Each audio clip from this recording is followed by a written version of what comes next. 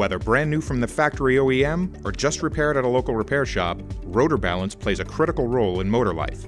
Unfortunately, there's a great deal of variation in the practice of rotor balancing, and many motors are failing prematurely as a result. Rotor imbalance creates force on the bearing assembly, resulting in vibration and heat.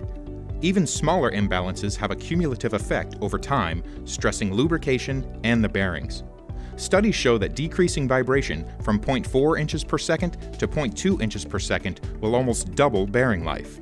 There are two standards often referenced for balancing: NEMA and ISO. ISO 1940 standard corrects imbalance in units of actual force on the bearings and provides superior results. ISO also provides balancing guidelines in what is referred to as the G scale.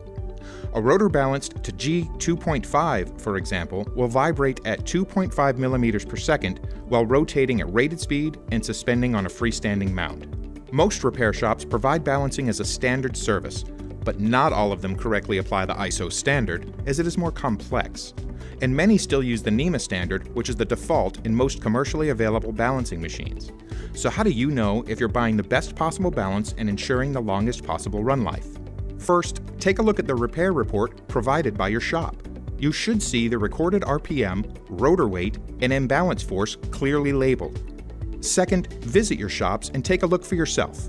You can quickly and easily inspect for a certificate of the balance machine by an ISO-qualified lab, a certificate of calibration to ISO 1940, a convenient means of weighing rotors, shaft stops to control movement while not introducing force into the assembly during the test, and a written balancing procedure referencing the ISO 1940 standard.